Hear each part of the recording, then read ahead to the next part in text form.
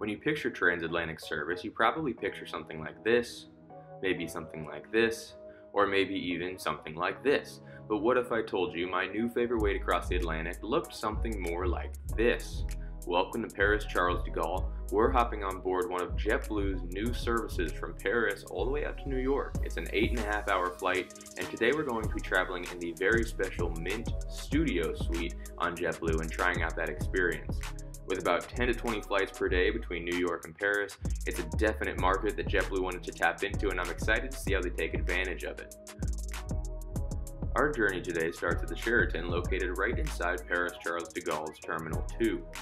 It basically dumps you out right where the transit hub drops you out as well, and so from there it's a pretty easy walk to wherever you need to get within Terminal 2, so you can get some steps in before getting on board your flight. For us, off to 2B. The setup of the terminals here is a little bit funky just because we're going to have to walk through 2D to reach our terminal of 2B. Luckily, still not too long of a walk. Luckily, not too early of a departure as the sun had begun to come up, so we were able to get a good view of the early morning arrivals and departures from Paris Charles de Gaulle. As we walk through the newly renovated check-in areas of Terminals 2B and D, we see a lot of the airlines that are based there.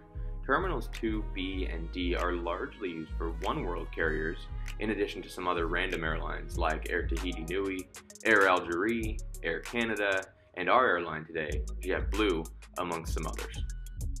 And once I'd walked as far as I possibly could walk before hitting a dead end, I finally reached the end of Terminal 2B, where the check-in counters are at JetBlue. I headed outside to get a view of the external part of the terminal, which is where I realized that you can leave the terminal in a few different places. However, you do have to enter here at this center hub. So we walked back over to the center hub while I waited for the JetBlue counters to open.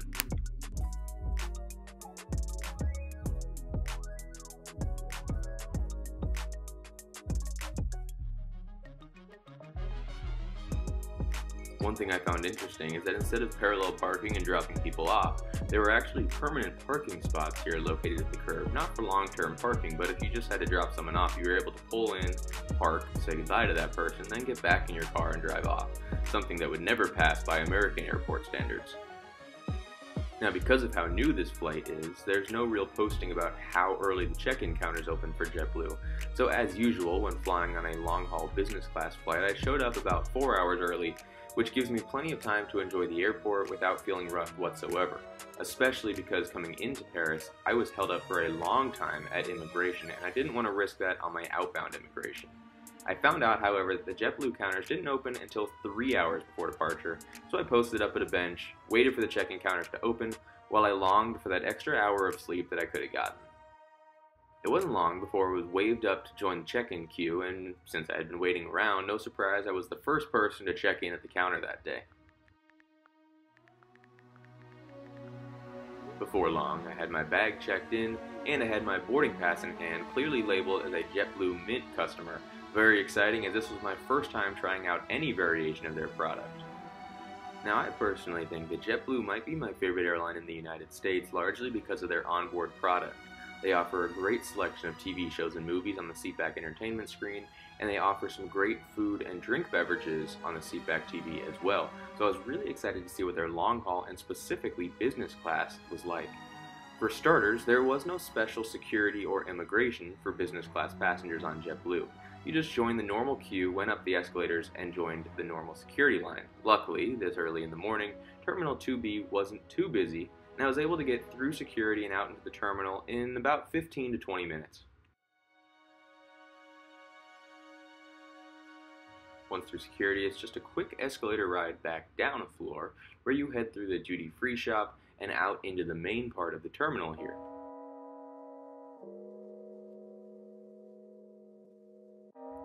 Now, this is the central hub for airlines departing from Terminals 2D and 2B. Now, for those international flights, there is an immigration stand that you have to pass through. However, this central hub allows you to hang out, get some food and shopping done before passing through that outbound immigration. To make it easy to find everything, they do have the departure boards up on top, and just below that they have an interactive map where you can just scan your boarding pass, and it'll show you exactly where you need to go for your flight. So with that being scanned, it was time to head off to the area of Terminal 2B that housed my gate today for JetBlue. Now, I did mention that there was outbound immigration to pass through, and by no means is it as bad as the inbound immigration. Unfortunately, there is no priority lane for JetBlue business class passengers, but as the inbound immigration took a little over 2 hours, the outbound immigration only took a little over 15 to 20 minutes. Now, as we're into the terminal now, I will say Paris Charles de Gaulle gets kind of a bad rap, partially because of the strange terminal arrangement, partially because of some of the delays that you face when you're here, and partially just because of that immigration that can take forever. However, now that I'm out in 2B, in my first time ever in Paris Charles de Gaulle, I will say that this may be one of my favorite looking terminals that I have ever come across in my travels. Not only was the experience welcoming and calming based on this early morning piano by this guy that I can't tell if he was here specifically to play the piano or if he was just a passenger and the piano just happened to be open for anyone to play. In addition to that, some of the signage and the wood paneling on the walls gave the terminal some great accents that contrasted the red seats and the red carpet beautifully, in my opinion. The circle windows up on the ceiling were a great little touch, as they were not totally noticeable, but they definitely added that accent to the terminal. And the seating areas that carried throughout with the wonderful chandeliers and sweeping views of the ramp were beautiful. In addition, because there was only about 10 gates, there was one restaurant, one bathroom, and a souvenir shop, it only took about 30 to 45 minutes from check-in to the gate, so you could probably get away with arriving about an hour and a half before your flight. This is also about when I noticed that not only is there plenty of seating here in 2B, but the seating is pretty comfortable, and all these seats for the most part have multiple charging outlets, meaning that you're not trying to hunt down that one seat that happens to be near a charging outlet. There is one major drawback to JetBlue's business class cabin on these transatlantic flights, and that is that there is no lounges. This is to no fault of Paris Charles de Gaulle, as none of their airports have lounges, not even their main hubs of Boston and New York, which meant that I had to find some places to get comfortable. Luckily, as I mentioned, this terminal had plenty of places to relax and wait for a flight. Being in Paris, of course, however, I was able to get that trademark breakfast here. I was able to go to the refrigerator and stock up on the cold items that I wanted, put them in a basket, and then when I got to the front of the line I could order my hot items, before going to sit in their main dining area with a friend that I made while I was here in the airport. I was actually going to be getting on board the Air Canada flight out to Montreal. Eat and drink with caution though, because the one restroom is so small that men and women were using both sides, and if we assume that each of these flights is departing full, that means there's about 1,500 to 2,000 people sharing this one restroom.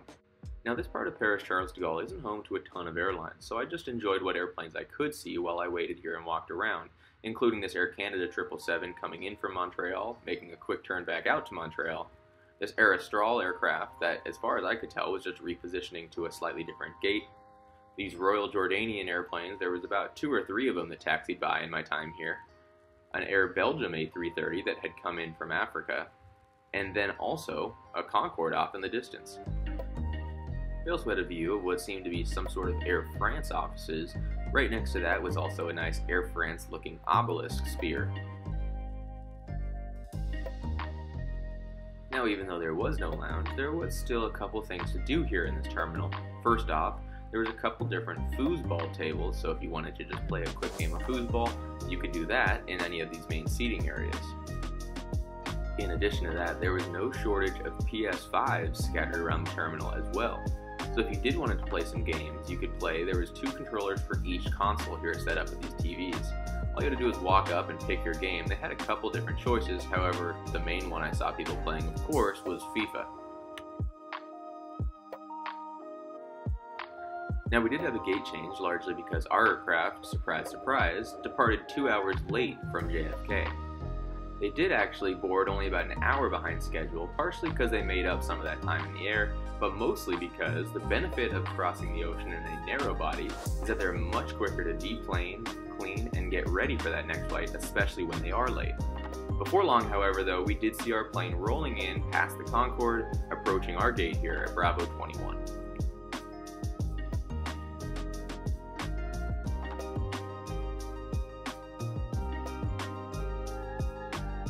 JetBlue boards in groups, offering their priority customers their highest Mosaic status members and their Mint customers priority boarding, and then followed by groups A through F.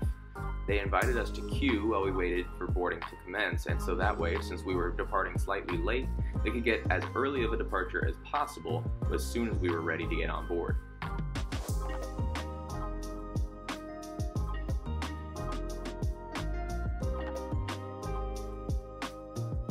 And as we approached my A321 titled Mint the Gap, I was very excited to step on board and see this Mint product for my very first time.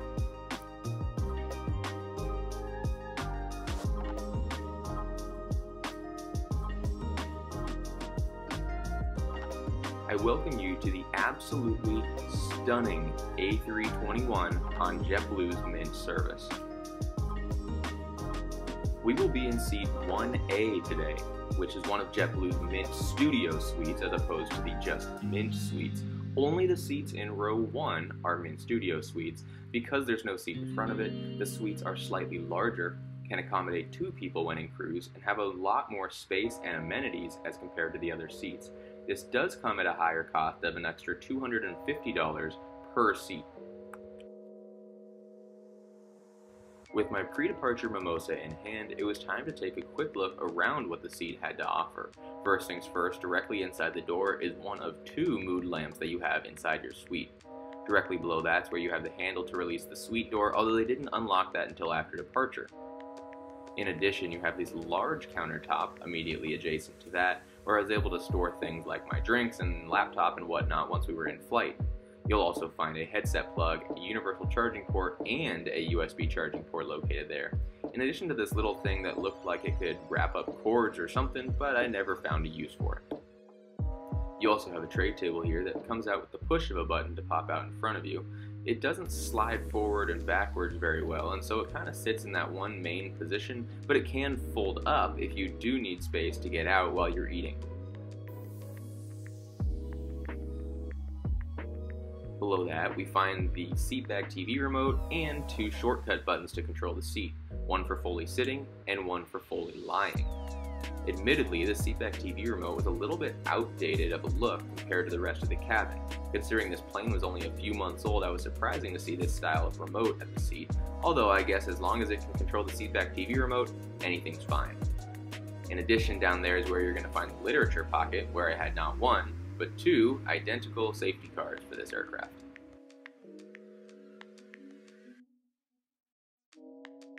Moving around the seat, over your shoulder you've got this reading light that can pop up in addition to the overhead reading light. Below that is where you have the seat controls where you can adjust each piece individually, use the shortcuts. It also includes a do not disturb button and a mood lighting adjustment. I will add that the seat shell is this plush and cushiony type of surface, which made it an extra comfortable suite but also helped a little bit with noise reduction as well. Now for the seat itself, it was actually a pretty wide seat, very comfortable, made even wider if you're in the Mint Studio suite by having that entire bench to your right.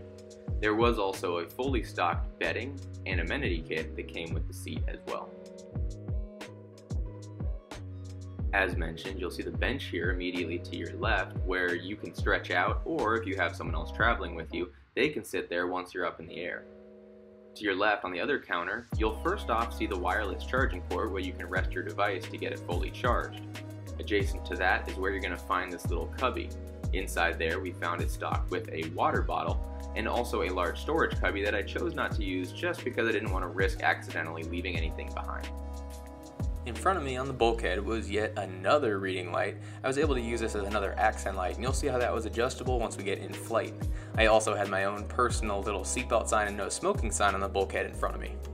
And if you do end up having a passenger join you in the Mint Studio in flight, not to worry because they have their own tray table here that can pull out with just a little bit of force, and so once you're in flight and those meals are being served, you each have plenty of space. Also on the bulkhead adjacent to the TV is where you find this little locker. Inside that locker, once you open it up, was a couple things, including some amenities like the in-flight headphones and the slippers, in addition to having a little mirror as well.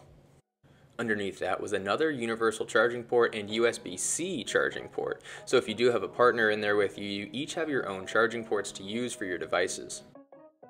Immediately in front of you is where you find the seatback TV. It's a very nice size and is tucked into the wall but can be pulled out very easily. Underneath that is another spot with a little bit of storage. No lack of storage in this seat, but unfortunately I was more afraid of losing things that I kept in all these little cubbies. Immediately under that is where we find the footwell that turns into the foot part of the bed when put in the full relaxed mode. And of course, you guys always know that I'm a sucker for those individual air vents. Of course, the A321 has one at each seat. And here you can see the little ramp that gets you from the aisle up into your suite.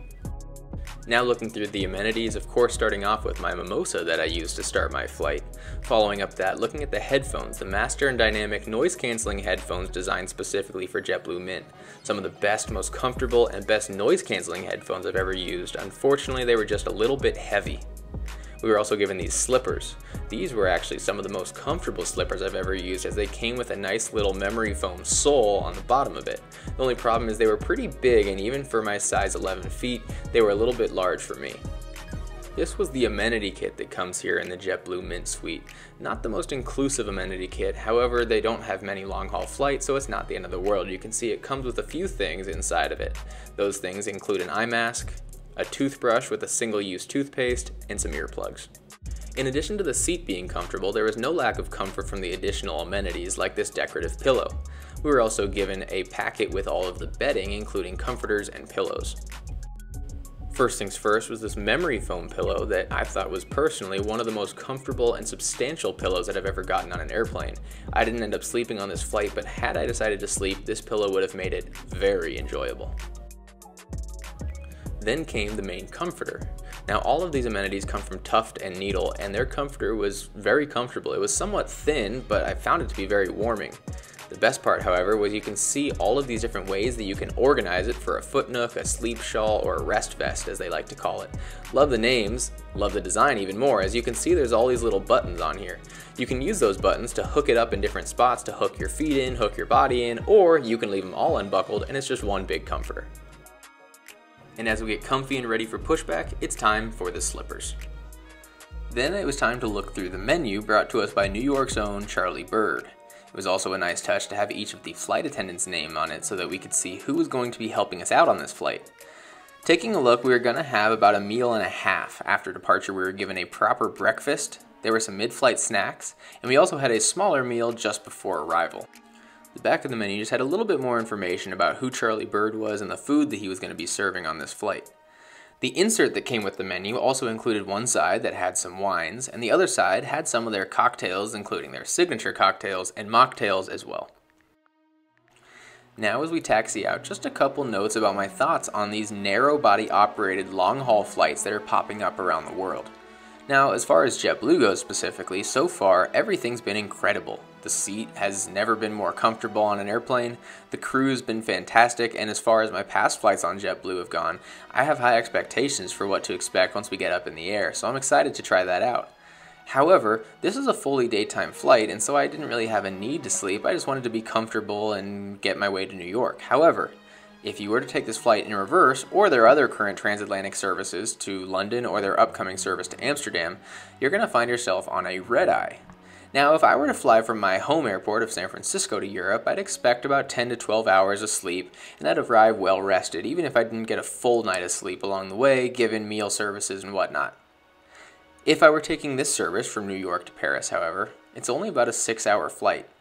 You figure you're going to have takeoff and landing where they're going to have you sitting upright, and then there's meal services where even if you decide to sleep, there's still going to be activity around you in the cabin, and it can be kind of tough to sleep. That's the only problem that I really see with these new narrow-body long-haul flights, is that the range of these aircraft is limited. Therefore, they can't fly forever, and so the routes are only so long, and so if you do have a red-eye, the flight length is just a little bit short in my opinion, where you can't get a full night of sleep even if you decide to forego all of the meal services on board. I am curious about your guys' thoughts on this. However, what I will say, the biggest benefit of these new routes is that because you can operate these new narrow-body aircraft on these long-haul routes, it opens up a lot of untapped markets that would not have been served otherwise. So all in all, I guess there's pluses and minuses to everything, but I'm curious what you guys think about this.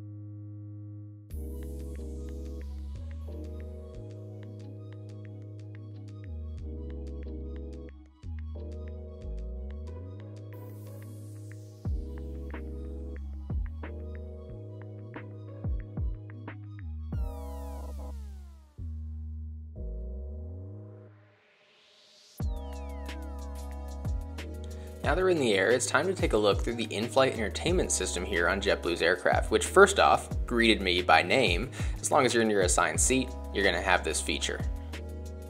It also gives you the opportunity to pair your device to use as another remote control for the TV. You can also do this later if you can't do it at this time. Here's possibly my favorite feature, however, is that if you're traveling in Mint, it gives you the opportunity to pre-order your meals. Where some airlines would have flight attendants coming through the aisles to take your order, this instead gives you the option to make your order directly here on the TV.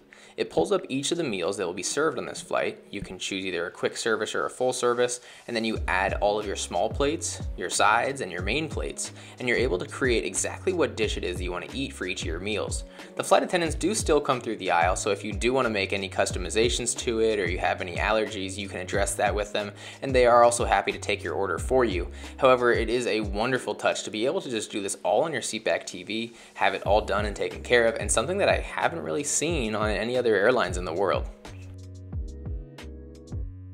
Once that was finished up, we reached our home menu here, where it greeted me by name and also addressed my destination. Now, the in-flight entertainment is where I truly feel JetBlue thrives. You can see from your home menu, you can scroll not only over, but also down to reach a number of selections to help you find exactly what type of entertainment you'd like to watch on your flight. Stuff that most airlines don't offer, and it gives you a great selection for whoever you may be. For example, you have live TV, which has kind of been falling by the wayside and hasn't been found on most airplanes these days, even though about 10 years ago it was kind of the norm. If you watch my Vistara video from last week, you'll know that the live TV was also available on Vistara, and I was equally as surprised to see it there. In addition, there's also a page here that has everything about your destination. At this point, it was talking about our expected arrival gate and baggage claim, and if you were making connections, it would help you find those flights and how to connect to those flights.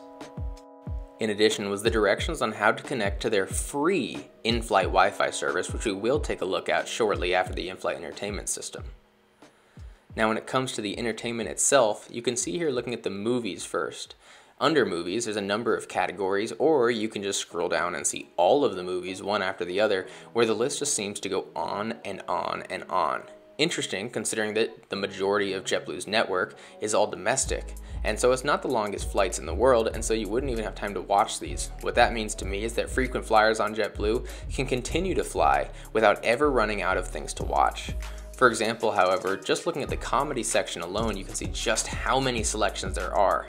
And of course, as is always my favorite, if you do find something you like, you can go ahead, like it, and add it to your favorites, making it easier to find later, as that's the only frustrating thing about these big selections, is that it's easy to lose things that you want to watch. TV shows were more of the same, like the movies, where you can see there's a large number of categories, or you can scroll down and see all of the different options. In addition, if you do want to find a specific genre, it's pretty easy to use the Show Me tab and find that specific genre. One of the best things, however, is that on a large majority of the TV shows they offer, they have full seasons, as sometimes it's somewhat frustrating when you are watching a show on an airplane and they only have a few random episodes from throughout the series, where you can see here Young Sheldon, there's like 20-something episodes in a row, and you can add all of those to your favorites, just like the movies.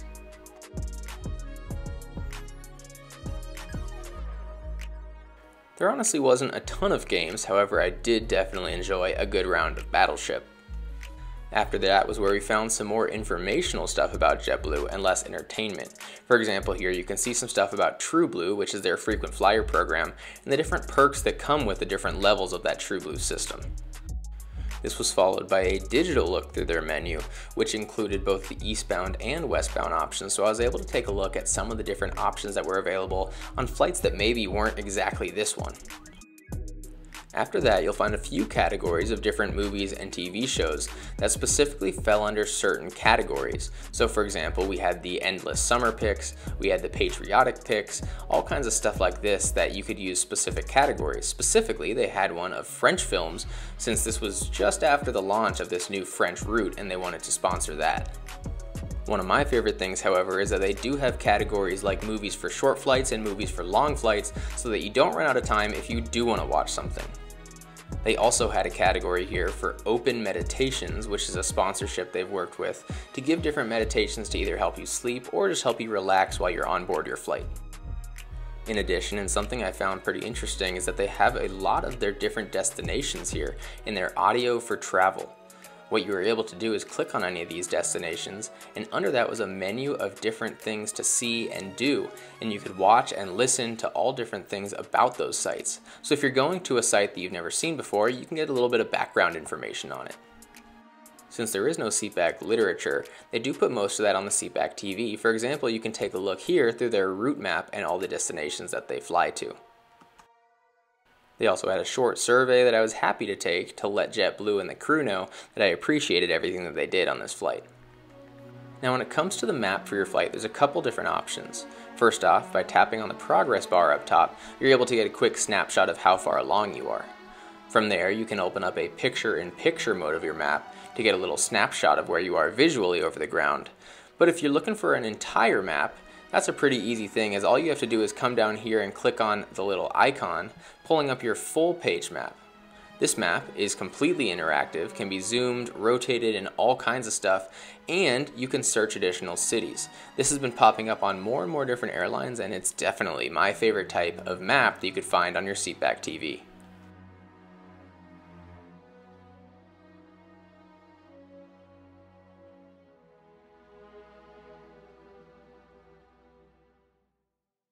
Then I wanted to take a look through JetBlue's Fly-Fi, which is what they call their free onboard Wi-Fi system. And yes, you heard that correctly, it is completely free. After logging in as a guest, I was connected to the Wi-Fi. Simple as that. You can also create accounts so that you can continuously connect if you're a frequent JetBlue flyer. From here, I wanted to connect my in-flight entertainment remote so I could use my phone throughout the flight. The process was simple, as I just hit pair your device, typed in the code on my seatback TV screen, and once that was done, I was presented with this quick little 4-function remote that I was able to use while relaxed in my seat. They also had plenty of information about the flight, including a bunch of stuff as far as what would be found on board, mostly including food and drinks, but also including things for purchase that you could use to get comfortable for sleep, and some of the movies and TV offerings that they were currently sponsoring at the moment. So lastly, there's only one thing left to do, and that was check the speed. The Wi-Fi that we had on board was fast. Impressive for any Wi-Fi, especially a free Wi-Fi. Only one thing left to do, and that was check out the custom playlist that was on the back of the menu card that we were handed out. By scanning that, it took us to a Spotify playlist where we could see an array of songs that they had set to their preset JetBlue onboard playlist. It was almost mealtime, but before we got served the first meal that we had ordered, we started off with a simple coffee and pastry. This is where perhaps the best thing about flying JetBlue comes into play. No matter what cabin class you're flying in, you're given Dunkin' Donuts coffee. And as we all know, America runs on Dunkin'.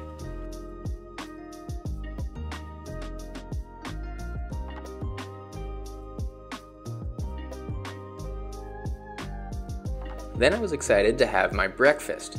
Super excited because I had never talked to anyone about this. All I did was order it on my TV and it showed up. Included in that breakfast was this avocado toast, which mostly had bruschetta type sticks to dip into the avocado balsamic. It came with an assortment of berries, both strawberries and raspberries. And then it came with this Greek yogurt as well. Those were mostly the sides, and then the main protein that came with the meal was this sausage that also came with some chili oil on the side of it. And as always, we always have to look for the specific airline branding. JetBlue doesn't carve theirs in, but it is labeled on the back of each piece of silverware. So while I sat back and enjoyed my meal, I got very comfortable and started watching The Sandlot while I settled in for this 7.5-hour flight back to New York. By this time of the flight, you also could have had someone come up and join you if you were traveling with someone else in the mint cabin. You can see here that even though the tray tables aren't individually that big, you do have plenty of space for each of you to have your own tray table to eat your meal. And I'm sorry y'all, but I think this may be the most photogenic cabin I've ever seen on an airplane. Didn't matter whether it was light or dark, every angle just seemed to turn out beautiful, especially those wonderful detail accent lights on the ceiling. They were drowned out a little bit by some of the economy passengers with their windows open until a little bit later in the flight, unfortunately. Then it was time for one of the most exciting things on airplanes these days, and that's closing the door. With this little switch here, you can close the door, and you can see from the inside and the outside it offers plenty of privacy. In addition, it's not only the Mint Studio suites that have these closed doors, as every Mint suite on this aircraft has the same closing doors for privacy.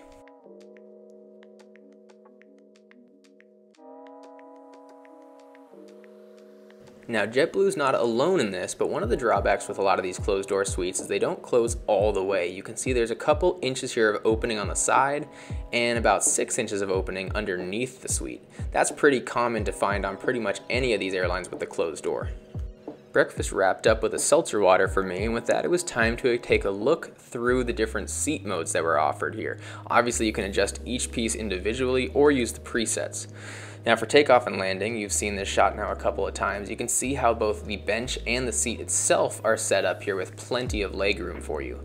From there here, you can hold the relax setting and you'll see both the seat and eventually the bench start to move to give you a very comfortable spot to watch movies, although I actually recline myself a little bit more to get myself a little extra comfortable.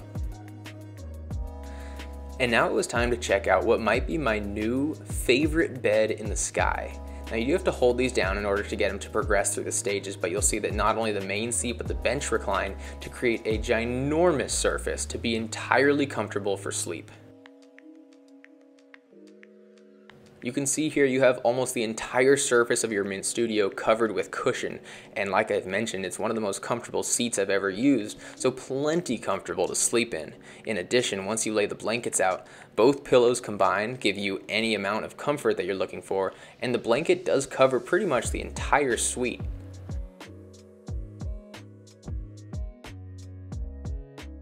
You can see here with that closed door the amount of privacy and comfort you could get. If I could spend 20 hours in this bed, I 100% would. I mean, as far as the available space while you're sleeping in this bed, the only thing that could rival this amount of space would be Emirates First Class. You can see here that if you want to sleep with your legs straight ahead, you have all that room, or you can sleep at an angle on your side, front, back, wherever you decide to be. There's more than enough space for you to get comfortable and get plenty of sleep. You also, like most airlines, have a do not disturb button if you are trying to get some sleep. All that really does outside your suite is change your green mint leaf to just a blue mint leaf instead. To help get yourself comfortable, you can turn the mood lighting up or down. There's also the button on the far left. What I found out that does is it changes the mood lighting from a yellowish white to more of that blue color. Every time you hit it, it swaps which light is white and which light is blue. What you're seeing here is the moment of regret while I'm super comfortable in the seat and wishing that I could be in it for infinitely longer.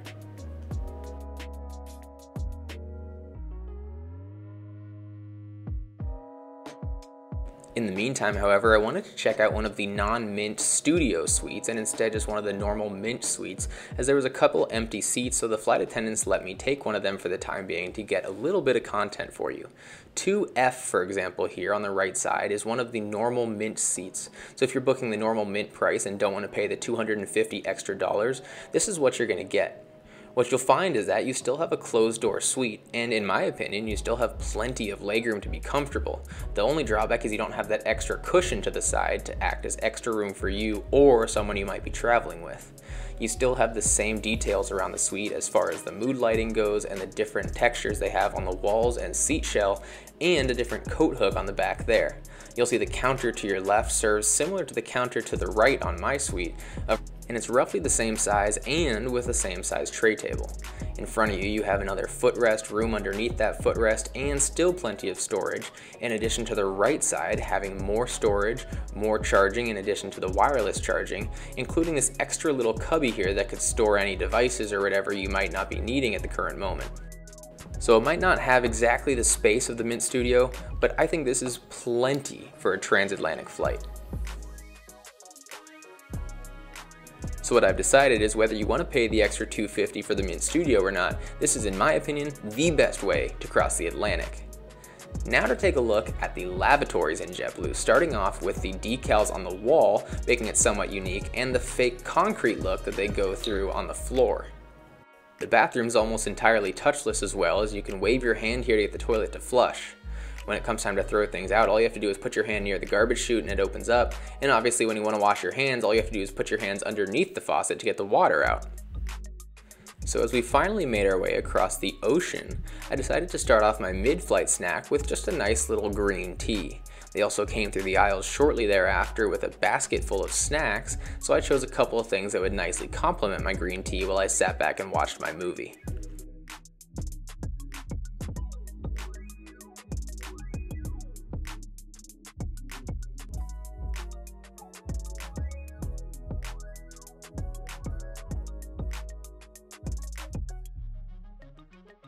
And way too soon, we were about an hour and a half from arrival into JFK, meaning that it was time for our last meal service of the flight. Funnily enough, I had forgotten what I had ordered by this point, so it was kind of a surprise when it showed up.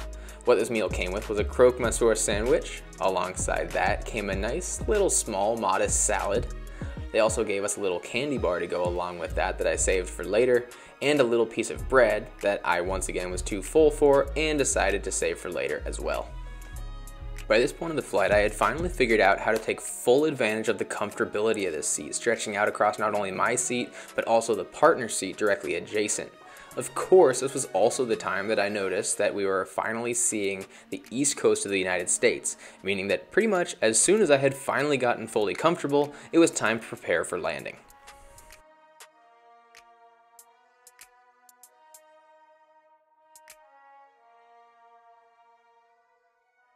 As we began for our descent, they came through with these scented towels here with lemon essential oils, a great little way to wrap up this wonderful flight. Now our arrival here to New York took us from the north, meaning that we were able to see the east coast of Massachusetts and Rhode Island before making our final cut across Block Island and down across Long Island.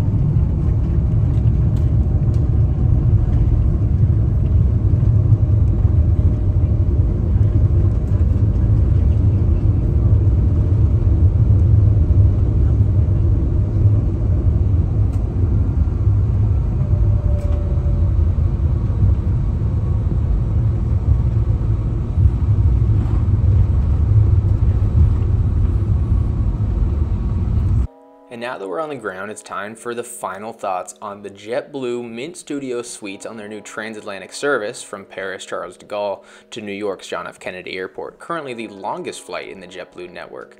I don't think there's any surprise, based on the comments I've had on this video and based on whatever this title will end up being, that this might be one of the favorite flights of mine that I have ever been on. I think personally, it's the best way that one could cross the Atlantic. I think what JetBlue's got here with the Mint Studio Suites is fantastic. Even the Mint Suites themselves on their new A320neos are absolutely some of the most comfortable seats and best amenities that I've seen on board a flight. I'd say the only drawback that you have with this is that because it's a narrow body aircraft, it's just limited as to how far the range could fly. So for a daytime flight, it was plenty comfortable. I'm just not quite sure on a red eye that I'd be able to get a full night of sleep as long as I would have liked to if I were in a proper bed.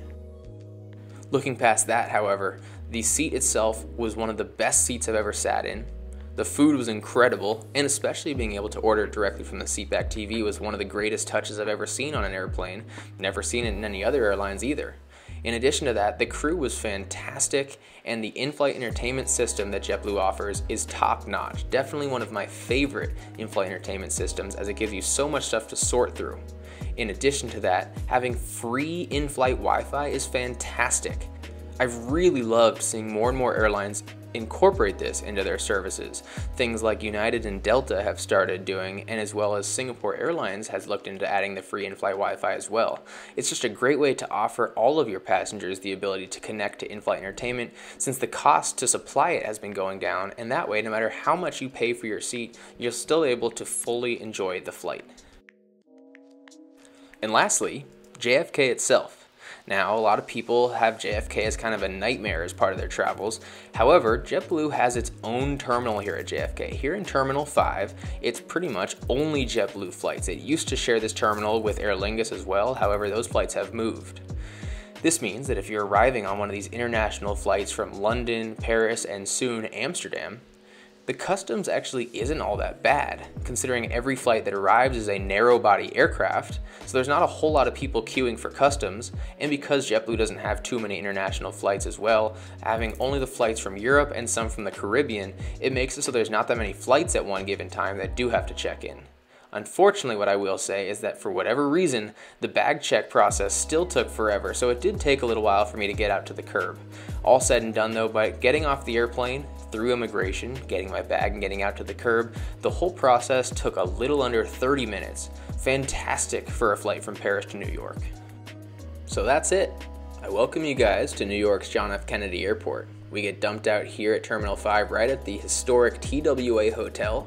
If you haven't seen that, I am planning to potentially release a video covering that TWA Hotel soon.